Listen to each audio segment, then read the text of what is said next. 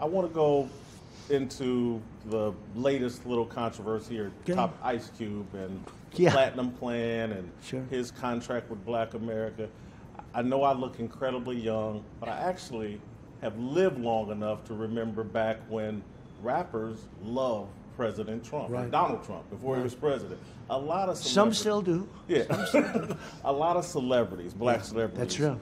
were great friends, from Oprah Winfrey. A lot of Right. Jesse Jackson had nice things to say about you. Might still, actually. Might Yeah. still.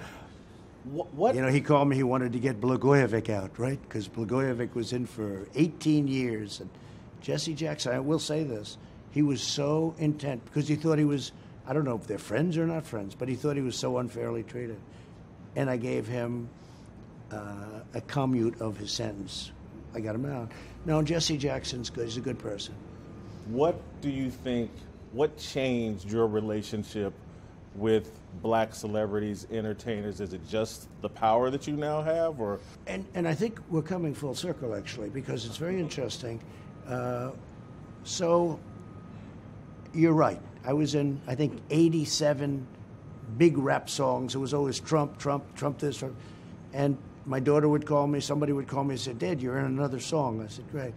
And you're right. And I had a lot of good relationships. Even Oprah, her last couple of shows, you know, it was a big deal. Who was going to be her last week? I guess her last week. I was on her show for the last week. In other words, the entire show was devoted to, I think, 5 different people. Yep. I was one of the 5. Oprah liked me, and maybe still does, I don't know. But Oprah was great. They were all great. And when I ran for politics, it was like, you know, we talk about the wall, right? There was like a wall, a little bit wall. But now with time, you know, it's 4 years. I've done a lot.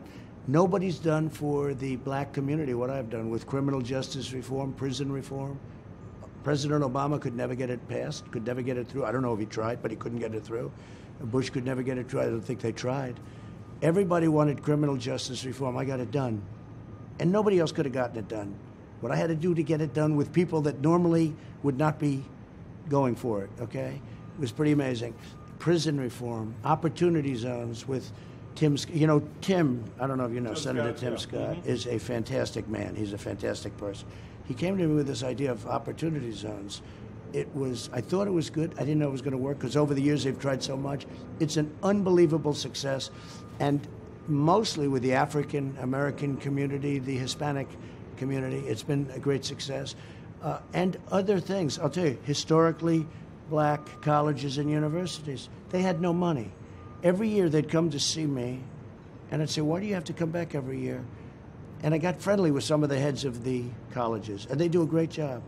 But every year they had to come back looking for funding. I said, you should have a long-term plan. And I worked it out, and I gave more money than they asked for. They can't believe it. I said, the only bad thing about me doing this is I won't maybe ever see you again.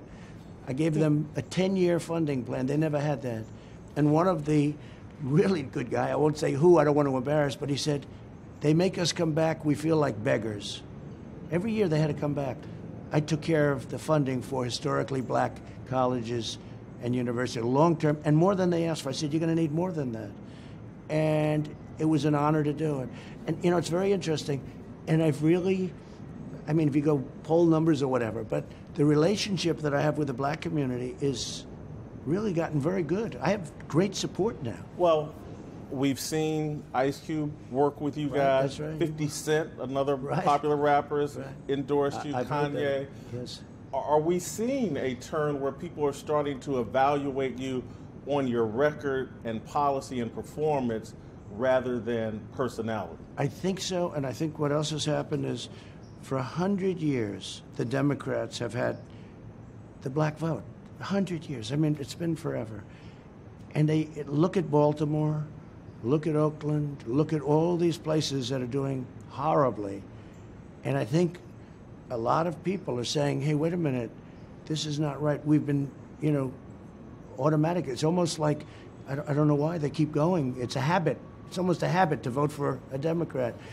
And now you have a lot of people going into the Republican Party, black representatives. You have a young woman in Baltimore, I think, I don't know. Yeah. She's fantastic. I don't know if can she win or not because, you know, it's like almost 100% Democrat, but it shouldn't be. and I'll bet she does very well. I mean, I don't know how she's going to do. She should do great. But you see more and more of that, Jason, and I think it's a great thing.